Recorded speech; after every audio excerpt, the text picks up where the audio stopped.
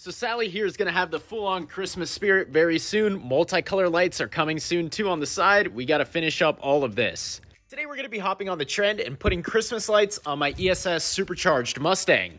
And I mostly got inspiration from Jake, so I saw his video and I was like, man, that M4 looks so good with those lights and the edits he did, I got to do it too.